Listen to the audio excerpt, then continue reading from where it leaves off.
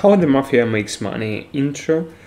Uh, when you hear the word mafia, you think of the cool, violent group of the people in the black suits who always carry a gun and shoot whoever disagrees with them. At least that's how Hollywood portrays them in movies such as Godfathers, Boardwalk Empire, and so on.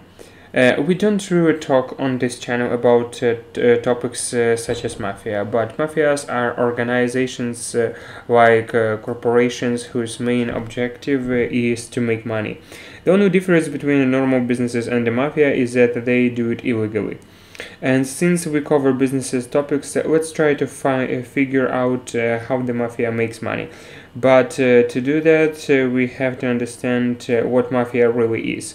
As I have mentioned before, mafias are like corporations, but they are usually run by families that come over, claims sovereignty over a territory, and starts focusing every business under their rule to pay them a share of their profit.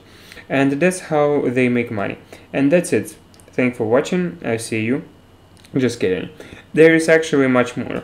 Back in the days, in the 19th century, in some parts of the world, such as Sicilia, the government couldn't protect businesses from thieves and burglars and enforce law.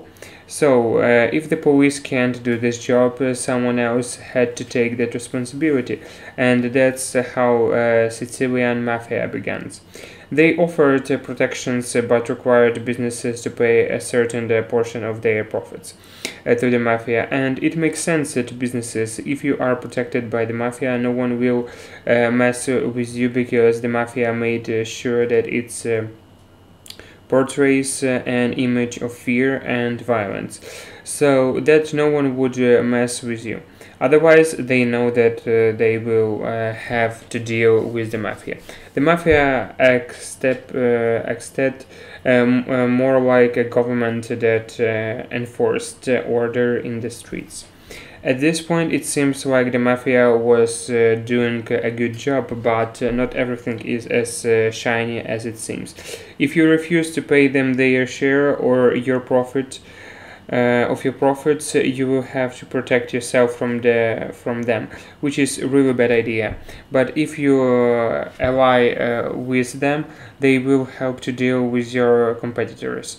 If your neighbor's store starts working harder and attract more clients, all what you have to do is to call your mafia boss, and they will wipe them from the face of the earth, so that you remain the only store in the area.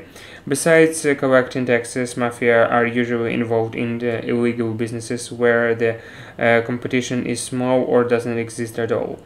And the profits are extraordinary, such as money laundering, prostitution, drug trafficking, weapons dealing, smuggling, robbery, and the list goes on. During the prohibitions period in the United States, when there was a ban on the productions, transportations, and sales of alcohol beverages, the mafias was all in. They took over the entire alcohol industry because only the mafia had the manpower to move alcohol and sell it across the country illegally. In the 1970s and 80s, the American mafias created schemes to avoid paying taxes when selling gas oil. So they crashed their competitors by lowering their prices and still be profitable. That earned them millions of the dollars that they supposed to pay to IRS. Michael Frenzer, which you might know from the Wellington interview. If you haven't watched, then you absolutely should. Organized a gas scandal and stole over 290 million in the gas oil taxes by evading the IRS and shutting down the gas stations before government officially could make him pay what he owned. The mafia grew so exponentially that they expanded into the many other industries such as restaurants, bars, constructions, and so on. It might seem like mafias are things of the past, but they exist even today. But of course, they are nowhere as powerful as we are in the past. Yakuza, for instance, which is one of the most popular mafias in the world, had over 180,000 members in the 1960s. However, their numbers dropped to a few thousand in the recent years, and the same has happened to almost all of other mafias across the globe.